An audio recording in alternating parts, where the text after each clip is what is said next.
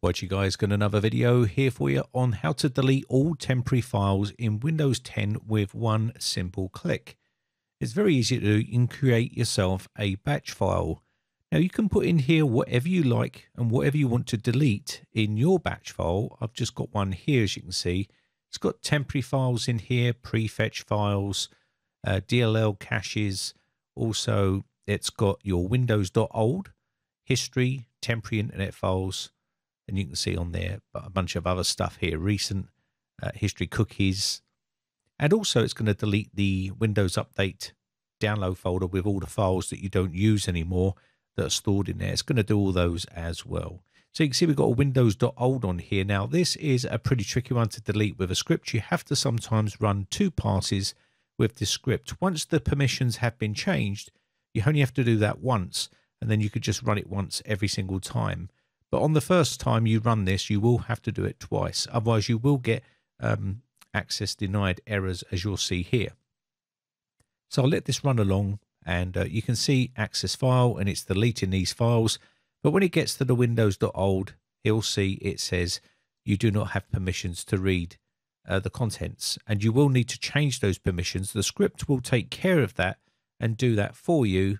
But on the first pass, you will start to see some errors and access denied, and that's pretty normal because obviously it's just changing the permissions for all of those areas that need to be deleted, and you can't delete them because you haven't got the permission. So that's basically how that works. So you can see here access denied is coming up on the first attempt, but don't worry about it. On the second pass it will remove it, and then any time from there on you do a Windows update, it will automatically just remove those for you and any other temporary internet files and cache files that you don't want to have on your system that's hogging up system resources and space. So let's have a look here. I'm going to run this again and run this as administrator.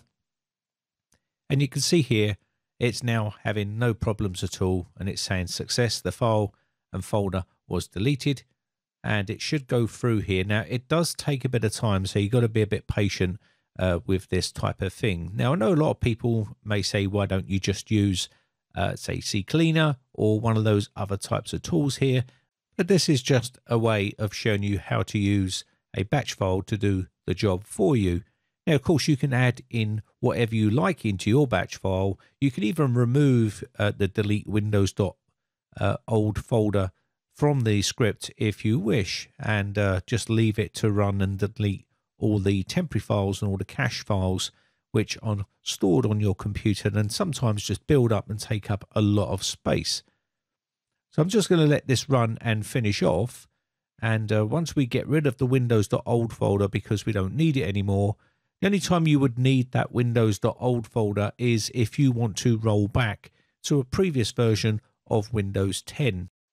Now, of course, you can make the script as big or as short as you like. You can put in other certain areas on the computer that you want to clean out and remove data from that you don't use and you don't want it building up.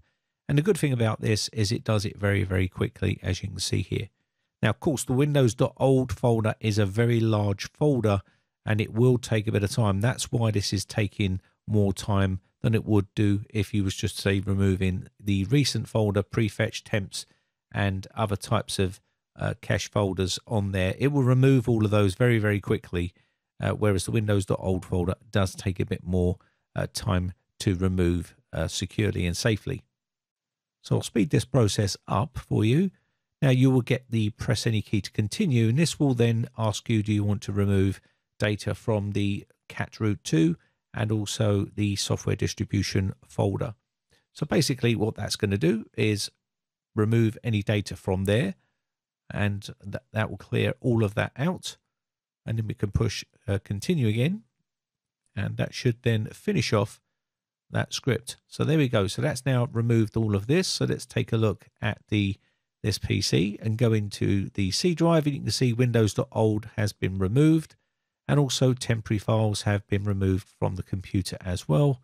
And if we go into here, I'm just going to go into app data here, and you'll see temporary internet files and also prefetch, and all those files have been removed from the computer, which means it's freed up a fair bit of space.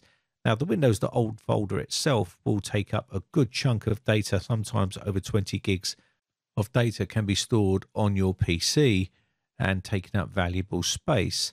And if you go into here, you'll see inside the local here, temp folders and temporary internet folders, all this has been removed, and removed all data from there as well, and prefetch and stuff like that. So it will delete all of that area as well. And you can add more in if you wish. But basically, that is it. And the script is right here. You can add more stuff in. Pretty simple stuff. Nothing too complicated. Again, if you want to remove any of this sort of stuff, it's pretty easy to do. You can just remove the windows.old area out, or the cat root 2, or any other area that you don't want it to run on. You can just delete this out of the script, and it'll just remove any sort of other stuff that you add in there. It's that simple.